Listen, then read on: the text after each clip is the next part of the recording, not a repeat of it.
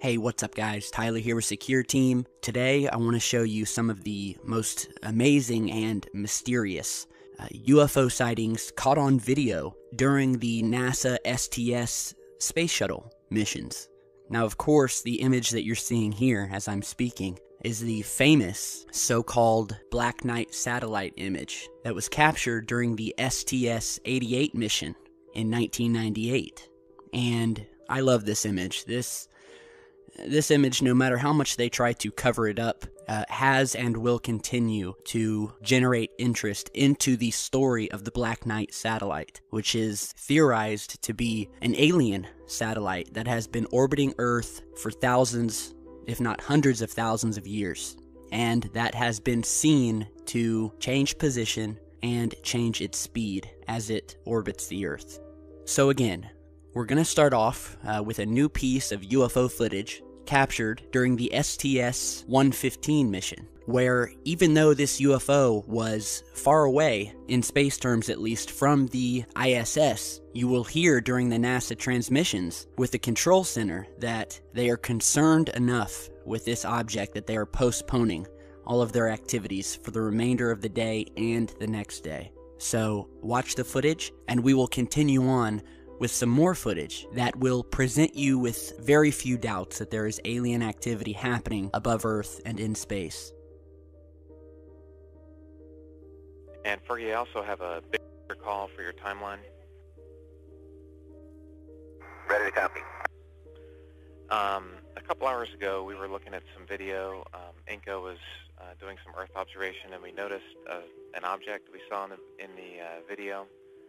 And we're not sure exactly what it was. We're taking a look at that right now. But in the interim, we'd like to leave the KU and not stow it, and also not do the PGSC cleanup activities, just in case we need to use those systems here for other video downlink. Terry, can you run that by me again while we're holding off on that stuff?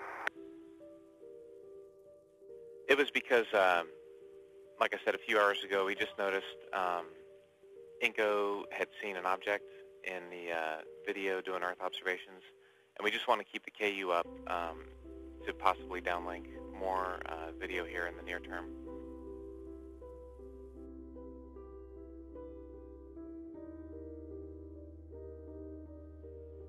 Atlantis Houston was the big picture. The MMT just met, and they've decided that based on this weather we've been having down in Florida and in combination with this object that we saw tomorrow, that we're going to wave off tomorrow. So our next deorbit opportunity is going to be on flight day 13. So tomorrow will be a wave off day. We have our FAO and our timeliners are working very hard right now to come up with a plan for tomorrow, and we'll certainly get you any words that we have on that as soon as we can. So again, this is from the STS-115 mission, which was a space shuttle mission to the International Space Station, flown by the Space Shuttle Atlantis, which was actually the first assembly mission to the ISS after the disastrous Columbia mission. And as you just saw, they are tracking this UFO, they are concerned about it, they are talking with Houston, and it's just another one of these unexplainable objects that we've seen countless times in this space station video. So now we'll move on to another piece of footage, an amazing piece of footage. Again, from the STS-115 mission, which was in 2006, where NASA had actually caught these three triangular objects sitting in unison out in space, as almost as if to watch the space station. And you'll see in the footage, they actually zoom out with the camera, and what you're seeing here is likely the ultraviolet camera that they've switched to. And what you're seeing here is actually space. However, they have cameras up there on the ISS, ultraviolet cameras, as you will see in the next piece of footage that we're going to show you in just a minute, that are utilized to see these objects out in the darkness of space. So that is what you're seeing here. And as it's plain to see, we see this formation of three objects forming a triangle.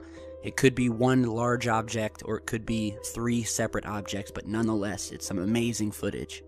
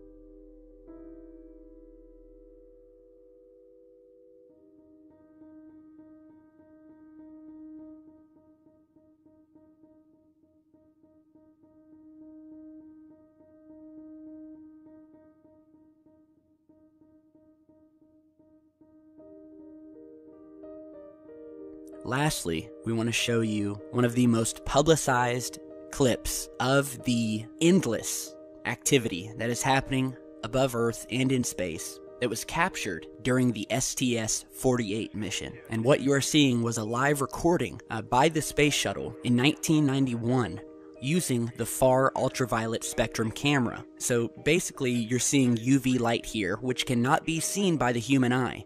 So the objects we see in this video could not be seen by the space shuttle crew. And as we've talked about before, a lot of these UFOs can only be seen in ultraviolet, which we've documented in past videos where people will be recording a portion of sky that is empty and then use a UV filter and see an object sitting in that same portion of sky. And as you'll see in this footage, we have crafts that are zooming by overhead, changing speeds, changing trajectories, and even pulsating in some cases.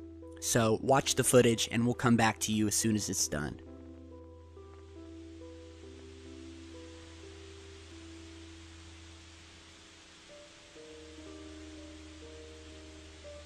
We are currently receiving downlink from Discovery as it passes over the Pacific Ocean. Once again, the Cirrus is part of the AFP 675. The problems that have occurred with the two tape recorders on AFP 675 have had no impact on Cirrus. Cirrus is performing quite well. The community, the payload community working with that particular instrument is very happy with the data that they've received.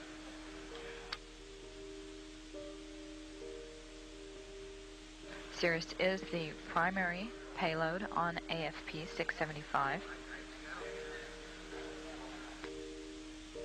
The recorders in question are related to the secondary payloads, specifically the far UV, which performs imaging and photometry of natural and man-made ultraviolet emissions, the uniformly redundant array, or URA, which measures spectral and spatial characteristics of the Earth's horizon, and QIMS, the quadrupole ion neutral spectrometer, which determines and identifies contamination for Cirrus. The loss of those recorders is not a complete loss of data for the AFP secondary community. We still will be able to get some real-time data from those instruments.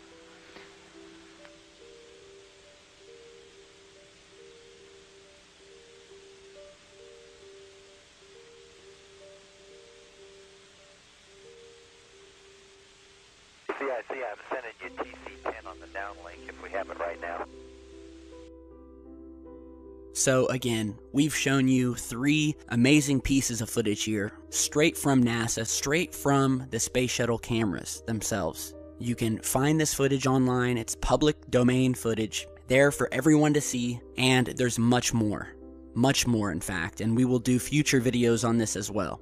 And again, some of you may have seen this footage already, but I have no doubt that there are many of you out there, especially those of you who are new to the channel, as we've been getting an extremely high rate of subscribers lately, up to around 50,000 a month, many of which I've spoken to and who have emailed me and are extremely new to this subject.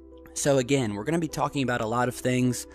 Some of you may have seen these before or heard about them, but we're definitely going to do our best to clarify it and explain everything that's happening for those of you who are just starting out in this research. So again, let me know what you guys think. Be sure to share, like, and subscribe on your way out. I really appreciate it.